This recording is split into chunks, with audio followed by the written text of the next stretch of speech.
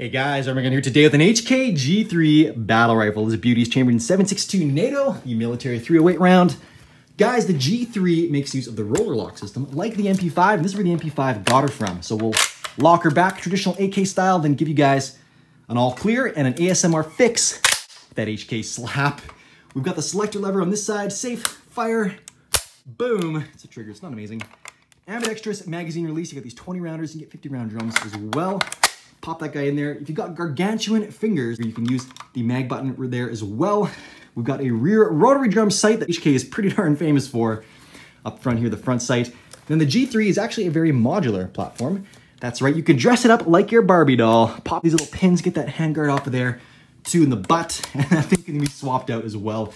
Dress it up in wood like an old semi rifle from which this thing is based. Throw a classic HK telescopic stock on there or deck it out tactical style. The choice is yours.